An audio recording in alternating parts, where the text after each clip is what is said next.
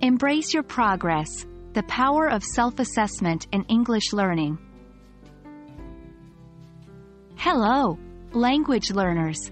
Today, we are going to delve into a crucial part of your English learning journey, self-assessment. It's about understanding where you stand, recognizing your accomplishments, and identifying the areas that need improvement. So, let's get started.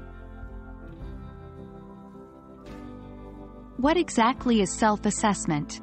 In the context of language learning, it refers to the process of evaluating your own performance.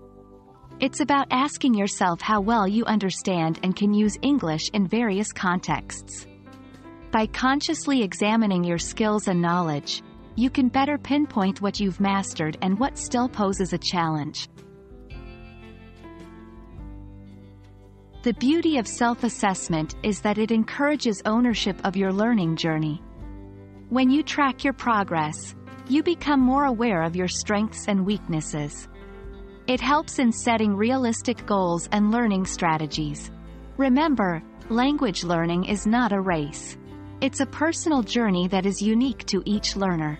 So, embrace your progress. Celebrate your victories, no matter how small. And don't get disheartened by the areas that still need work.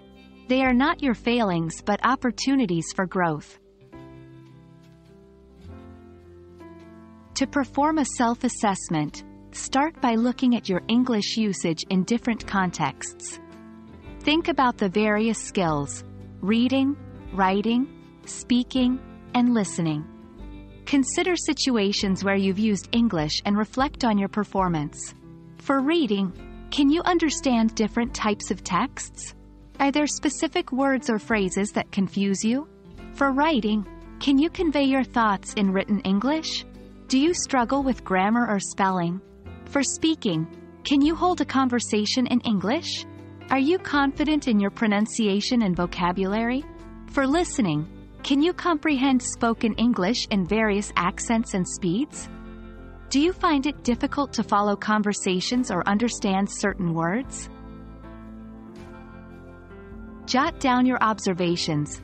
They will help you understand your progress and areas that need attention.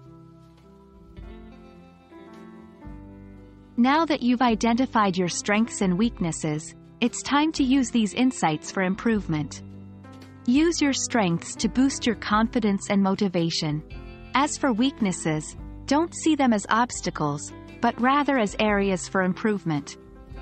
Set specific, achievable goals to work on these areas. Remember, every step forward, no matter how small, is progress. That's a wrap on the importance and process of self-assessment in English learning.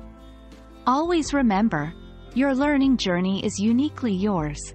Embrace it, own it, and most importantly, enjoy it. Use self-assessment as a tool to guide your path, and you'll find yourself growing in confidence and proficiency. So, keep learning, keep assessing, and keep progressing. Until next time, happy learning.